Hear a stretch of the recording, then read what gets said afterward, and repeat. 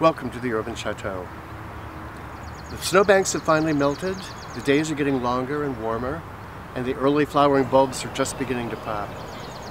And although I'm anxious to get started cleaning up the garden and getting the front porch ready for spring, the forsythia has just burst open in its blaze of glory, and I know if there's still any truth to the old saying that it'll snow 3 times after the forsythia blooms, I'll probably have to wait a couple of weeks before I can do that, to make sure that the late frost doesn't kill off the tender shoots. My house was built in 1875, 5 years after the city had annexed farmland east of Parsons Avenue, or East Public Lane as it was called then, just 3 blocks behind the house. Monroe Avenue appeared on city maps by 1872, and many of the homes in the area wouldn't be built until like the mid-1880s or later. So my house was really one of the few standing for several years, and it's pretty modest compared to many of the other homes that would come later. Originally there were homes across the street too, in what is now a schoolyard, but they were demolished by the early 1960s after the school was built, and unfortunately I don't have any pictures except for a couple of their owners. The house was built by John J. Barber for $2,000.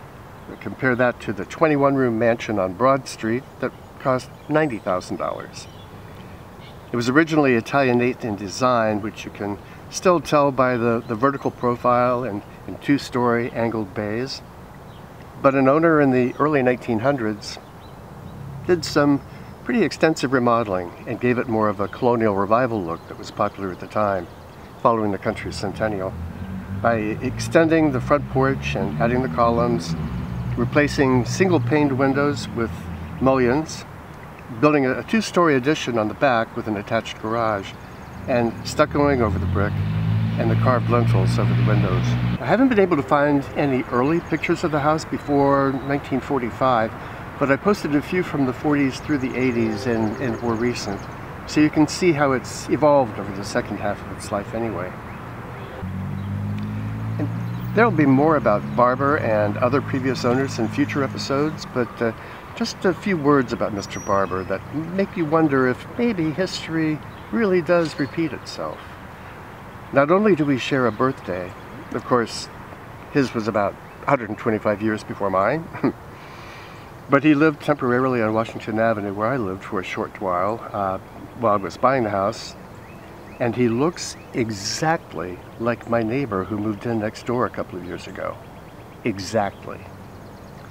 Truth can be stranger than fiction.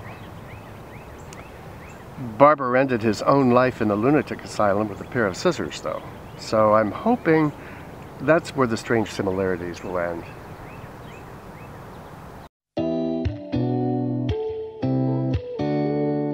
The original front porch was probably much smaller, extending just to the angle on the wall here, but it's now my favorite place to be, to watch the sunrise in the east in the front, be shaded from the harsh afternoon sun in the west behind the house, and especially to sit high and dry during a summer rain shower.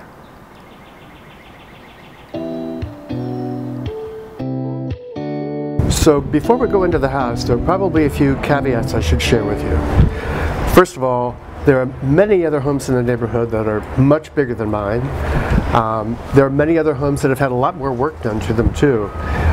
My house was never divided up into multifamily units, so I didn't have to go in and tear out kitchens and extra bathrooms and all that.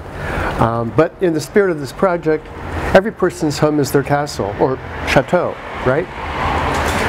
Second caveat, I'm typically the kind of person who thinks that they can do something on their own, but usually end up paying a contractor twice as much to go in and tear out and fix what I've done as it would have cost me to just pay them at the start of the project. I guess my philosophy is it's easier to write a check than it is to swing a hammer sometimes. So I don't pretend to know everything. I will be sharing links and resources, more information about things tools that I'm using, or material. But if you have any ideas, any suggestions at all, or have tried something differently and it worked for you, please feel free to share them with me. in a comment here, send me a note on Facebook, whatever. I am wide open for ideas. So I appreciate your help on this, and we'll see where we go from here. Thank you for taking a leap of faith with me on this project. It's good to have you along. One thing I wanted to show you before we go inside is this little sign by the front door here. It's obviously typed on some kind of an old-fashioned typewriter, maybe from the 1950s or so. It reads, "Postal carrier, please leave mail at side door. Thank you." My mail slot is actually in the side door that goes to the basement just off the kitchen, so it's handy for me to pick up the mail there, so I don't have to come outside to get it. But I don't know, this just kind of seems like a nice urban touch to me. With that, let's go inside for a virtual tour. In future episodes, we're going to be working on projects in literally every room of the house. This will give you an idea of the layout and some of the features of the house to start with. This is the foyer, the chandelier. There are 5 chandeliers in the house, 5 fireplaces, 4 sets of French doors, and a set of working pocket doors that I'll show you. Another feature in here is the crown molding, which is real thick, real heavy. The top 2 layers there against the ceiling, the top 2 rows are plaster, and the rest below that is wood. Another feature that I love about the entrance here is the curved wall here for a little touch of drama that I've accented with the color paint. And the push-button light switches. I love these too. They aren't in every room of the house, but they are in several. So one of the projects that I want to do is to go through and replace all of the newer flip-style light switches with the old-fashioned push-button kind.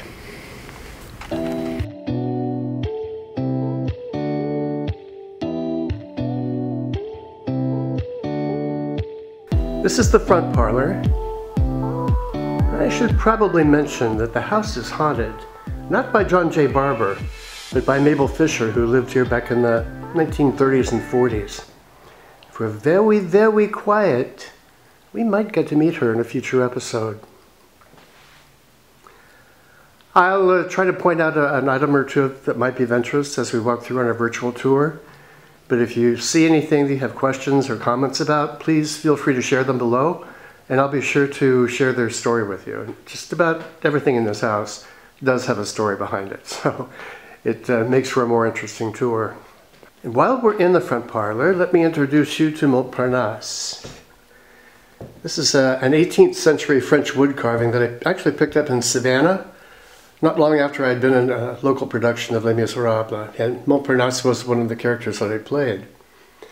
The real-life Montparnasse was a bohemian artist muse, and cabaret performer in the left bank quarter where she lived. But the character in the show was a low-life dandy who was part of Thénardier's gang of thugs.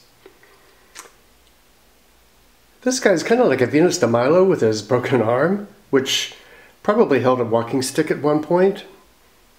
But I love the detail of his facial features and his fancy clothes, like what I imagine my character would have worn. He's one of my very favorite pieces. Au revoir, Montparnasse.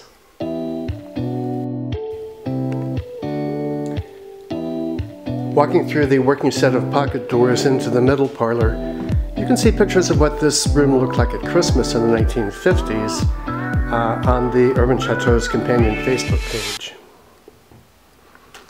Here are pictures of my little pocket of France on the mantel.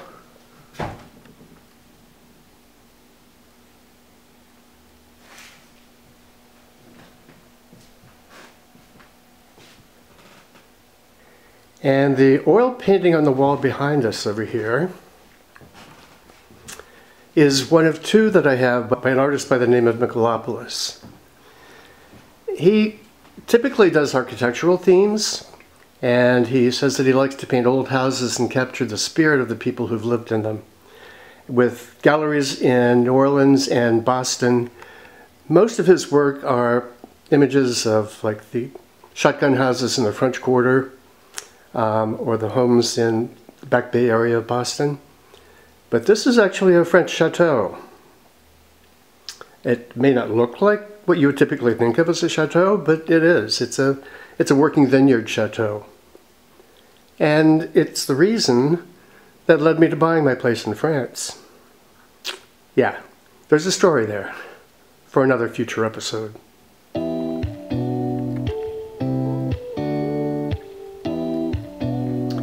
And walking through the first set of French doors into the dining room, this is the room that I've probably done the most work with so far, including using a padded fabric on the walls and painting the ceiling a dramatic bold green just to bring the height down a bit visually and kind of make the room feel a little bit more intimate for dinner parties.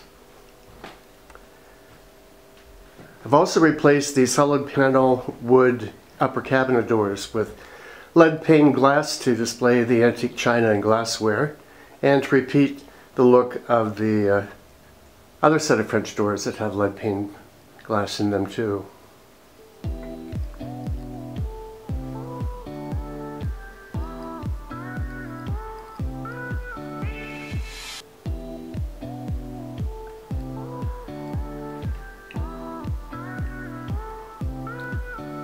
And replaced the ceiling medallion with a new plaster medallion with a fruit and vegetable motif that I thought would be appropriate for the dining room. And of course, some forsythia for spring, although it looks like it might be about spent by now that it's starting to bloom outside.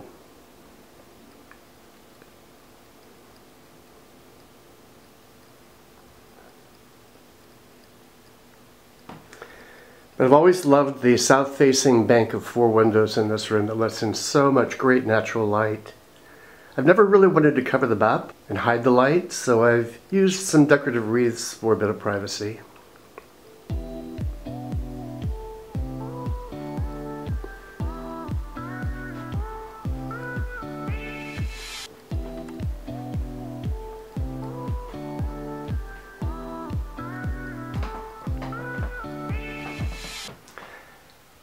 Heading up the main stairway, the fiber art that's on the wall on the landing was created by a friend of mine who lives just down the street on South Monroe, Gail Larned. Gail is one of the truly most beautiful people I know. She is so accomplished, a multi-talented artist, yoga instructor, and I hope to introduce you to her and her husband, Eric Marlowe, at some point during this series. The house is surrounded by flowers outside, so when I was thinking of something dramatic to do with the landing, I thought, why not bring the flower theme inside as well? The upstairs hallway is kind of my Toulouse-Lautrec gallery, like this one from his circus series.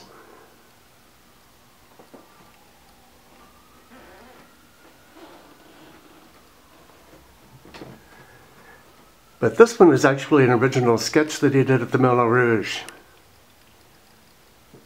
Looks like it might be from a production of Lisa Strada. And there are others further down the hall.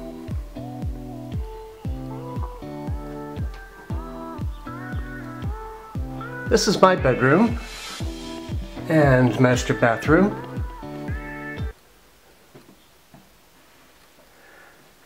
This is where Mama the cat usually likes to lie in the sun on the bed. She follows the sunspots around during the day.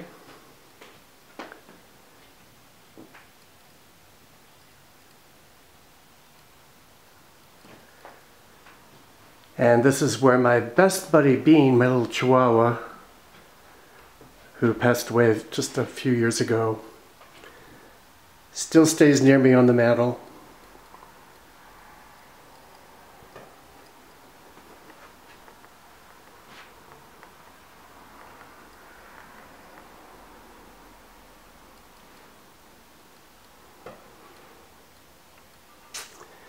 There's some pieces by Dali and some more Toulouse-Lautrec in here, and a couple of Picasso.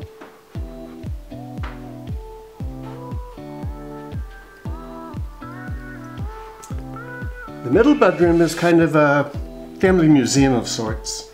It's where I keep a lot of historic family records and photographs. The bed that I've had since I was a kid is an antique sleigh bed. Quilts made by my paternal grandmother. My mom's favorite Victorian Mama and Papa chairs. Some family photographs. And even the first piece of furniture that my paternal grandparents had when they were first married in 1896. The washstand there. This is the only room that I haven't really done anything to yet. But I'd like to start by refinishing the fireplace mantel. Since all of the other fireplaces have some kind of unique, interesting faux finish or hand-painted tile, I'm curious what might be under the white paint in here. This is the old mantel clock that used to sit on the fireplace mantel in my grandparents' front room.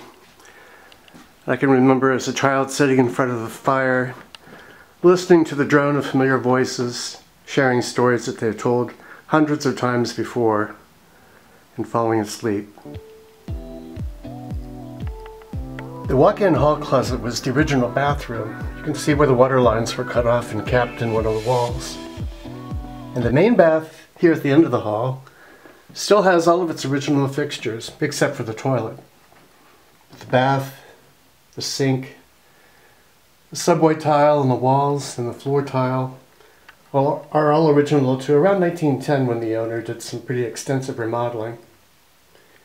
When I stripped the wallpaper in here, I found that the contractor who had done the work signed and dated it like an artist in one corner.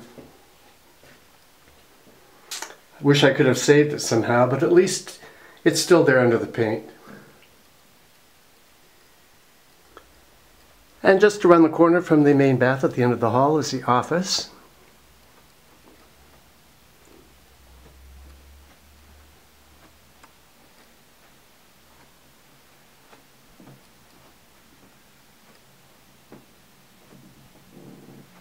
And the oil painting that I have on the wall just here is the only piece that I have by John J. Barber, the man who built the house.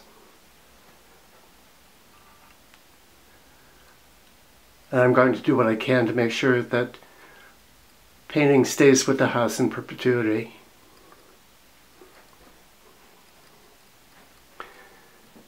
But my two most valuable pieces of art are here on the wall above the desk, created by my grandchildren, Charlie and Lauren.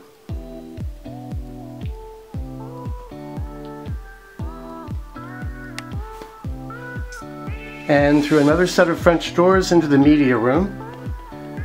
This room was part of the two-story addition that was built around 1910 and was originally a sleeping porch. In fact, you can still see evidence on the outside of the house where there was another set of windows on either side of the south windows here, a double set on either side of the west-facing windows, and even a set of windows behind the armoire. The furniture in this room is mostly mission style by Stickley. That was popular around the time that the addition was built. I have several pieces by Thomas Hart Benton, some Frederick Remington, and this is the other piece by Michelopoulos, the artist I mentioned in the middle parlor that gave me the idea to buy my house in France. This one's more typical of his work. It's a shotgun house in the French Quarter of New Orleans.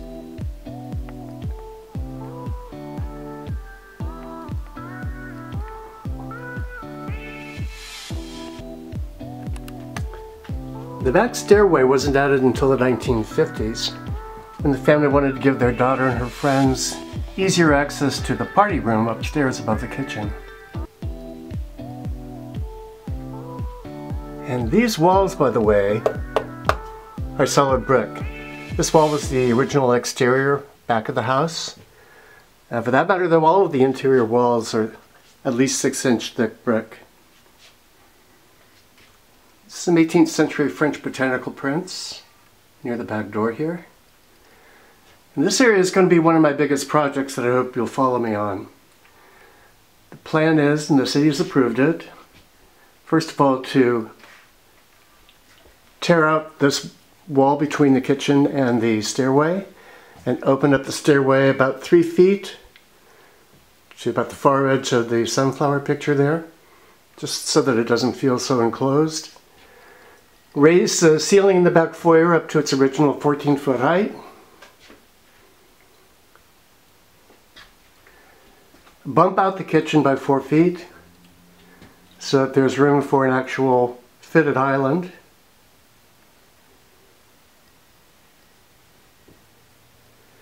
And tear off the attached garage and rebuild a garden room in the same footprint, which would mean bumping through this wall, opening that up, and creating an open space back here so it'll be more like a great room.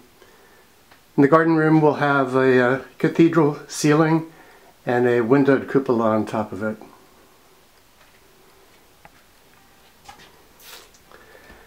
And through the final set of French doors to the patio in the backyard.